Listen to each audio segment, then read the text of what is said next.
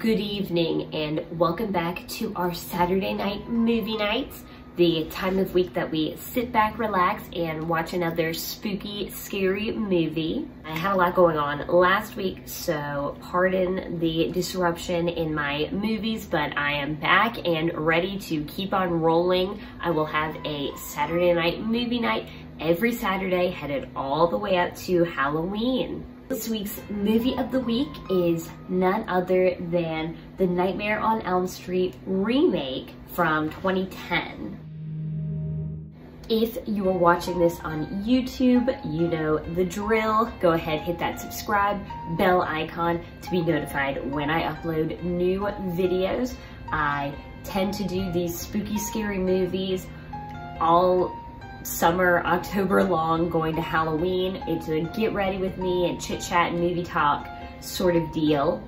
I am a hairstylist and I specialize in hair, beauty, those sort of related things. But again, I like to keep it nice and spooky here because I'm a big lover of Halloween. Let's go ahead and roll in with the spooky.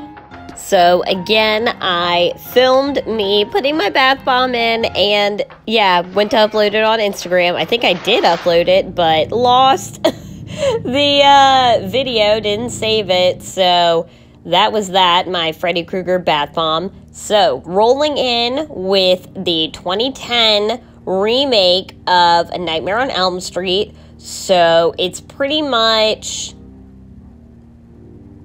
kind of like a very watered down remake, I would say. I will also preface by saying I'm not a fan of this movie. It is definitely, in my personal opinion, one of the worst remakes, a horror remake that has ever been made, to be honest, which is really upsetting because it's got a pretty good cast. You have the guy who plays Rorschach in Watchmen. He's a very promising actor, and he's good as Freddy Krueger.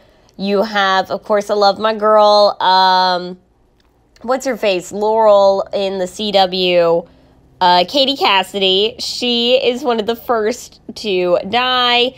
It's mainly, I'll say, the main girl. She's not, it's not even like, I'm sure the actress is fine.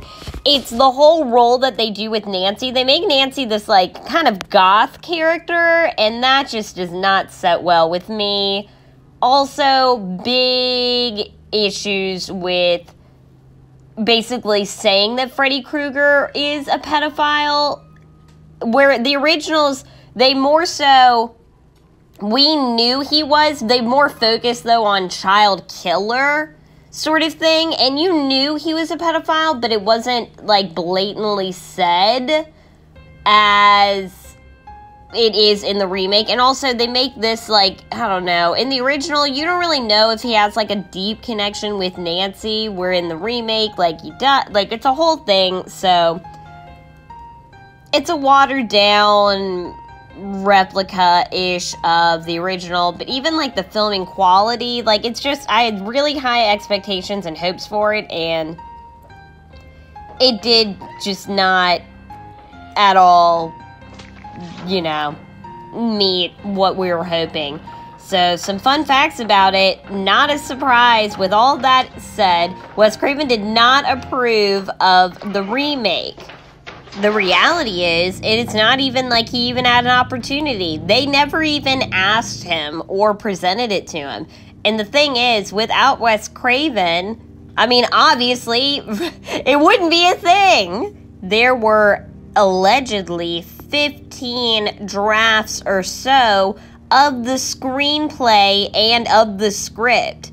I mean, that right there should just give you, you know, red flag already. Like, if it's not coming together, yeah, it's just not going to work.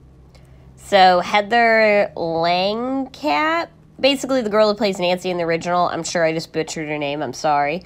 She was approached to, you know, have a cameo in the remake and, you know, obviously was not so wanting to. I would have loved if they had tried to have asked Johnny Depp to do a cameo. Obviously, he definitely would not, but I just think it's funny that, you know, he got his start in Nightmare on Elm Street. You know, I didn't even realize this, but now that I'm looking at this, it 100% makes sense. Another reason why this movie is just not that good. They digitally altered Freddy's voice. There's no need for that. I mean, Robert Englund, like that, I don't know, that's also a big issue a lot of people have with the movie. I personally don't think it's just because it's not Robert Englund. I mean, yes, did he, you know, develop Freddy into what he is now? Yes. But I don't think it was a bad idea to have the guy from Watchmen. I mean, he's a phenomenal actor and would do a great job, and he does a great job. And still, like, why digitally alter? Like, you don't need that. There is no need for that at all. That's just so ridiculous. When they were just about to release the film, because, you know, everyone was anticipating it to be just a huge success. I mean, the Elm Street, like, mega franchise, I mean, you can make a whole lot of money off of a Nightmare on Elm Street movie. But, and they had plans for sequels and maybe even making this a whole nother, like, set almost. And it was so poorly received by fans, critics. I mean, literally by opening night, that idea for the directors was just gone because it's just not a good film. I mean, it's not. The plot is very spotty. There's just so much, and it's not even like if you went into this.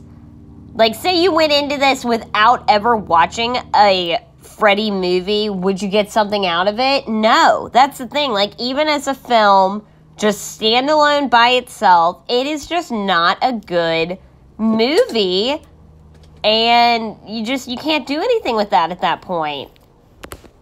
So, as far as remakes are concerned, yeah, like I said before, it is just not a good movie. Don't waste your time. I mean, unless you're fine watching kind of crappy horror films, which, I mean, that is kind of a thing for some people, but I still, even then, I wouldn't do it.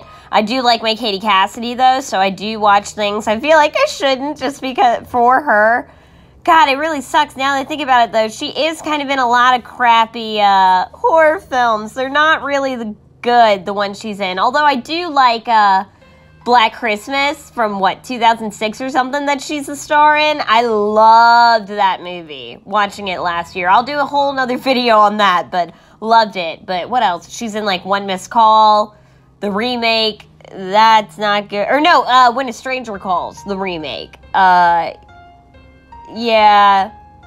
Poor Katie Cassidy, because something about, like, her eyes. That's the other thing, too. Something in this movie, her eyes, I don't know if it's just the way bottom eyeliner looks on her, but she looks like she is, like, about to cry the whole film.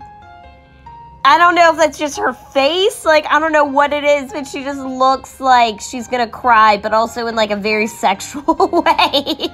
Again, that could just be Katie Cassidy. I'm not really sure, but anyway, those are my total thoughts, feelings, everything about the remake. Let me know down in the comments, am I being too harsh? What do you think? Are there any people out there that, you know, think this movie wasn't that bad? Let me know what you think. All right, thank you so much for watching another Saturday night movie night. I hope you have a horrific, wonderful week, and I will see you next Saturday with another spooky one. And as always, stay spooky.